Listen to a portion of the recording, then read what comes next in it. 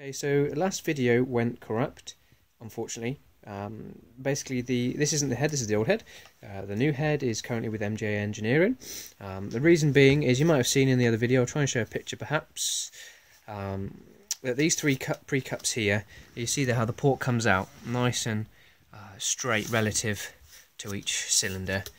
Basically, a number 3, you might have seen it on the video, was off to one side slightly.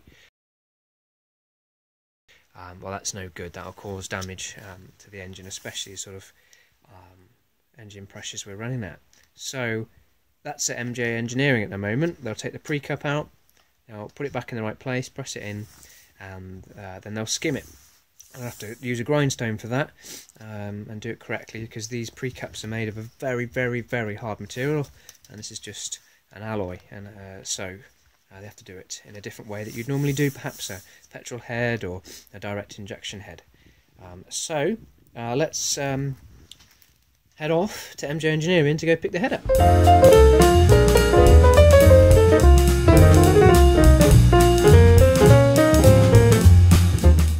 Okay, so here's the head from MJA Engineering.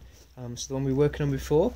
And now if we have a look nice closely now this was the one that was off to one side. You can see that's back in place, nicely in line now, along with the others. And they've used a good old trade secret trick. Well, that's not really a trick, is it? But you can see they put a little punch inside the firing on each edge of the pre-cups. So that should stop them spinning and twisting if ever that issue were to occur again.